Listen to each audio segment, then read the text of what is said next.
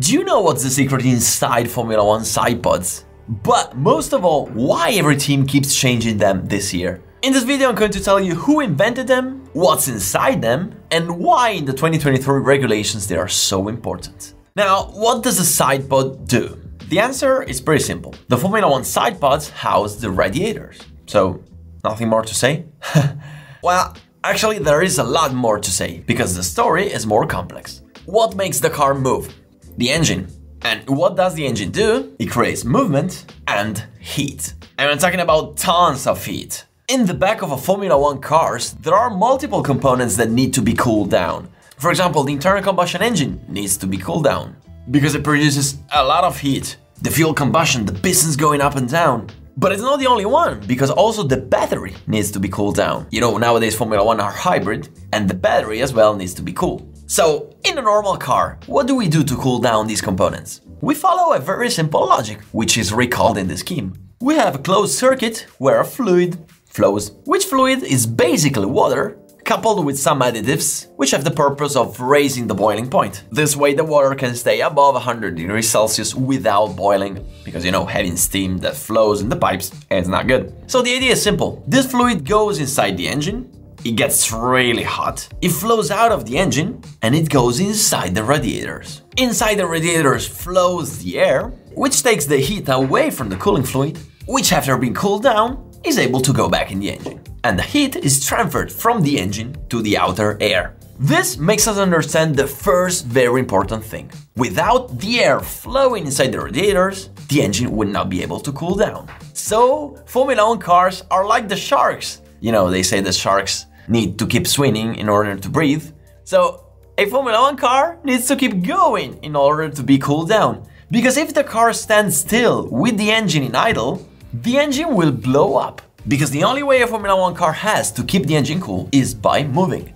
Obviously, this doesn't happen on the road cars, which in many situations need to stand still. It doesn't happen in road cars because there is a fan on the radiator, so when the car is not moving, the fan is blowing the air. So why don't we put a fan in Formula 1 cars? Because it would add up extra weight, which is totally unnecessary. And keep in mind that this is true for every race car. Even with my legend car, my midget, my Euro Naska, I can't stand still for too long. Otherwise, I will cook the engine.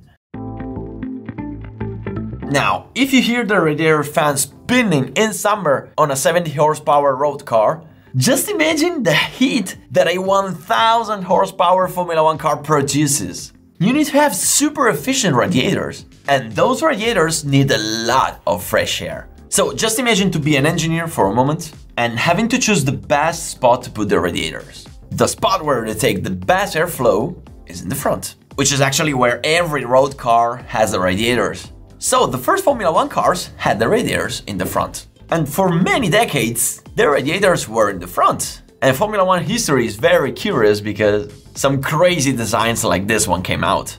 But if you look at nowadays Formula 1s, you can see that the radiators are not anymore in the front. Because the idea of putting the radiators in the front was not actually the best possible solution for many reasons. First of all, the engine is in the back, the radiator is in the front. The hot fluid flowing from the engine to the radiators and back to the engine was flowing around the driver. That means that the cockpit was super hot. It was almost undrivable. Second reason, the radiator in the front was a nightmare for the performance. There was too much weight in the front, making the car undrivable, and the aerodynamics was a nightmare, because that radiator destroyed the aerodynamic flow of the entire car. The drag was huge, the speed was low, so something had to be invented. 40 years ago, Colin Chapman and Maurice Philippe solved the problem with the car that changed the history of Formula 1. I'm talking about the Lotus 72. The idea behind the car was simply genius. Rather than having one big radiator in the front, why don't we just put two smaller ones on the side?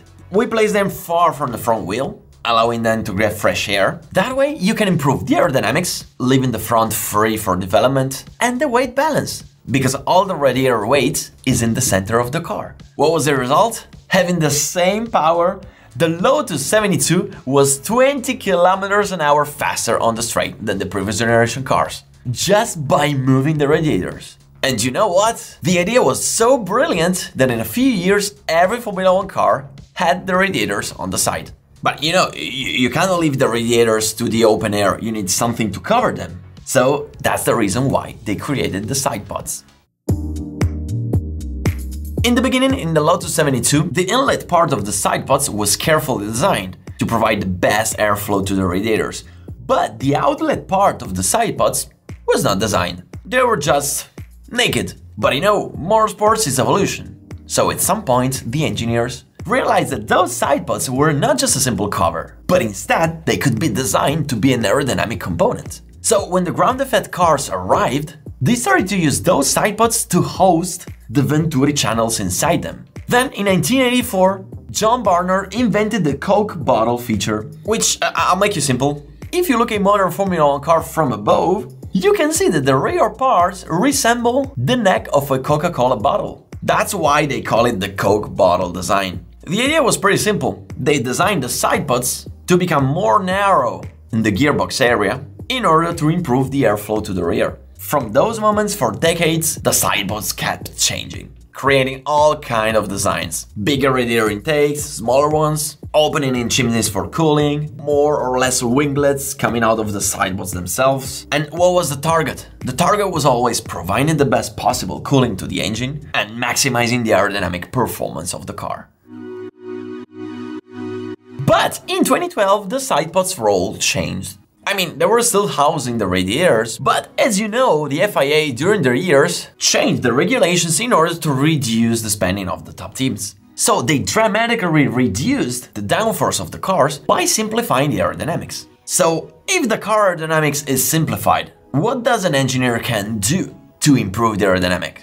Well, the idea the engineers had was to design the Sidepods to improve the aerodynamics of the car.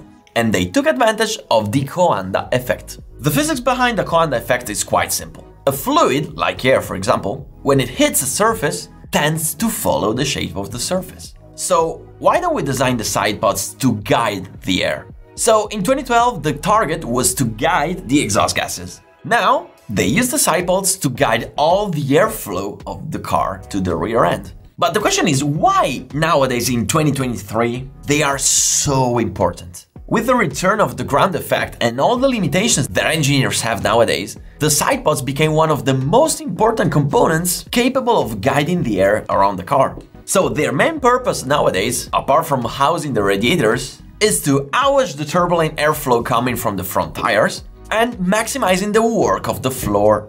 Because if you maximize the work of the floor, the car is faster, more balanced and more drivable. And how do you do that? Basically, in a Formula 1 car, in order to make the floor work well, you need to avoid that the outer air gets sucked into the Venturi channel. So the Sidepods are designed to keep the outer air away from the sides of the floor. Then they also keep the hot air coming out of the radiators away from the airflow of the car.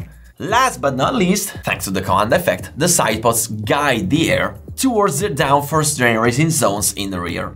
So nowadays Sidepods are not anymore just the housing of the radiator, but they are one of the most important aerodynamic components of the car. But there is one last secret hidden in the regulations that explains why every Formula 1 team keeps changing the Sidepods. As you probably know, with the budget cap has a very limited amount of time that they can use the wind tunnel to develop the car aerodynamics. But if you need to improve the safety and the reliability of the car, you can use some extra hours in the wind tunnel. So if you want to improve the engine cooling, it means that you're improving the safety and the reliability. And where is the engine cooling located?